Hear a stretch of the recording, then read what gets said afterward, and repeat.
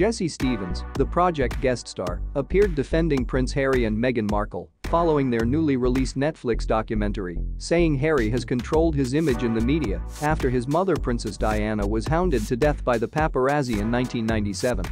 Contrary to it, there are some fans and experts who have good knowledge about Diana's life, believe that the Princess of Wales used to avoid being the focus of media, while the Sussexes make efforts to capture attention or steal the spotlight. The podcaster appeared on the Sunday edition of the Australian Current Affairs program and discussed how the royal couple were portrayed in the series.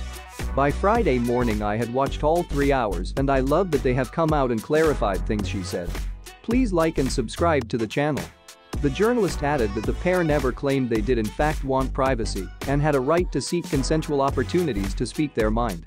Lilibet and Archie's Parents series, Harry and Meghan, has so far explored the Duke and Duchess of Sussex's love story, their feud with the UK press, and their road to Megxit in 2020.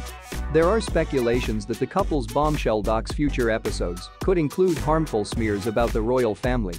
Thank you for watching. Subscribe to the channel.